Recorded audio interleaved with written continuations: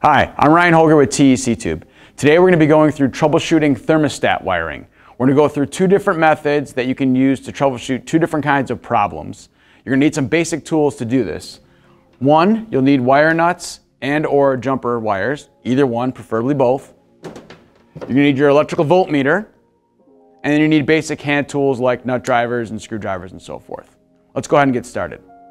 We're down here at the thermostat. We're going to disconnect, in this case, the red wire and the yellow wire. And then using our jumper, we're going to connect the two of them together. Or if you don't have that or you prefer, you can use a wire nut. I normally use a wire nut. Make these two together. So now the red and yellow wire are one continuous loop from the rooftop unit down to the stat and back to the rooftop unit. So let's go upstairs with our meter and test it. Now that we have red and yellow connected downstairs at the thermostat, it should make a complete loop. So if you can think of red sending voltage out all the way downstairs through our wire nut all the way back up to yellow. We're going to check to see if that's actually what's happening. So taking those two wires off. So we'll have nothing connected to the rooftop and nothing connected to the thermostat anymore. And we're just checking wires at this point. All right. On my electrical meter, I'm going to go to the continuity setting. On mine, it shows like a little sound wave on there.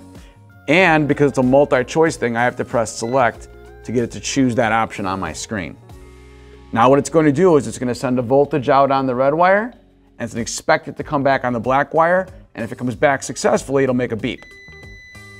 So if it's a continuous loop, it beeps. If it's not a continuous loop, it doesn't beep. Now let's hook it to our wires. So I'll put red on red. It doesn't really matter which one you put on which.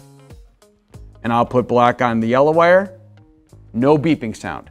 That means it's not a continuous loop. I'm sending a voltage out on the red wire downstairs, and it is not coming back on the yellow. So one of these two wires is not working.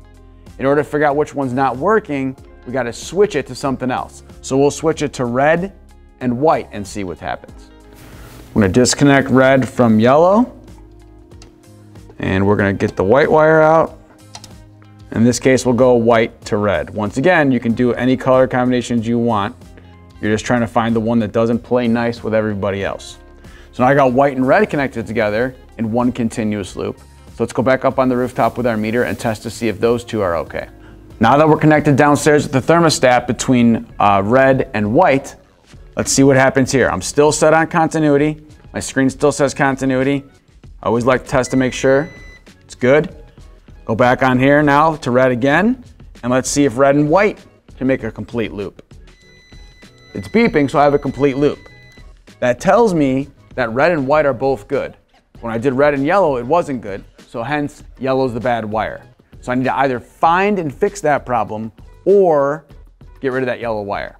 In many cases, you'll have extra spare wires that were not used. In this case, I'm using 5 wires, but it's an 8-wire cable. I would simply switch it. Remove the yellow wire and switch to, say, for example, orange or blue. Blue would make more sense. Switch to blue. And downstairs with the thermostat, remove the yellow wire and switch to blue. And now the blue is doing the cooling Y1 job. That's how you can figure out which of your wires might be broken somewhere. Now we know that all of our wires are good. And we got it all wired up with wires that are fully functional right now.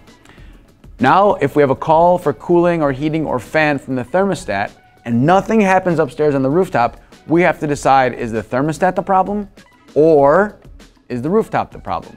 We've already eliminated the wires. We've tested those, right? So the way we normally do that is we test to see with our meter on voltage. So think of it this way.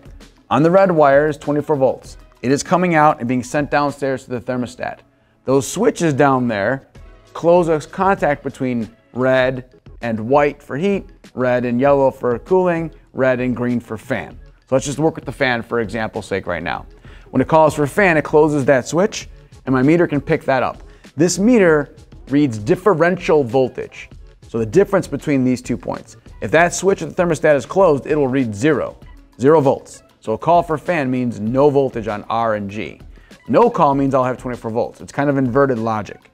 So the first thing I want to do right now is just to make sure I have power in general. So I'm going to go on red, R, and C common. I have 26.3 volts.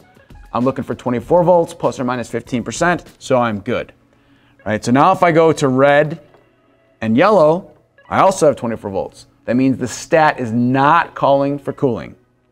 If I go to red and white heating, 24 volts, no call for cooling. Red and green, 24 volts, no call for cooling. Let's go downstairs and create a call for fan, and we'll come back up here and measure this again so you can see the difference.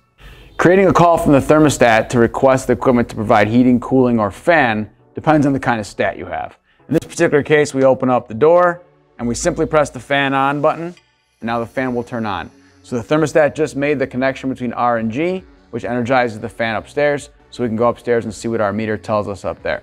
Now from the thermostat, we have a call for fan. You might be able to hear this fan. This is a pretty quiet unit. It's a vane axial fan instead of belt driven, so it's pretty quiet, but you can hopefully hear the fan running on there. We'll take those same measurements we took a minute ago and see what we got. So I'm gonna start with R and C just to make sure we have power, which we obviously do, right? 24 volts, I'm good. When I go to R and Y for cooling, 24 volts, because there's no cooling call. R and W for heat, 24 volts, no heating call. Now when I go to R and G, there is a call, so I'm expecting 0, and there is. So the logic's inverted. 0 means that I don't have a call. 0 means I do have a call. 24 means I don't.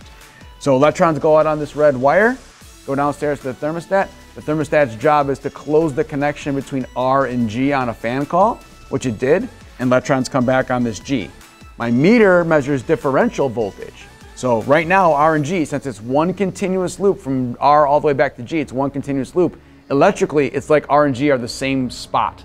So I'm reading no difference between those, right? So R and G, no difference, right? Or almost no difference, right? Sometimes you'll see 0.1 or something like that, right? So that's how I know I have a call on there.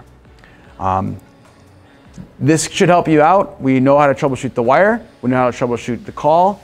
If for some reason the thermostat was definitely calling for fan and the fan was not running and I wasn't getting the fan call on here, now I know that I have further troubleshooting to do. I would go down to the thermostat and I put these right on the thermostat output and see what it's doing over there. Or more easily, I could jumper R and G here and see if the fan runs and do it that way. Then I'll know which of those two devices is the problem. So hopefully that helps you out.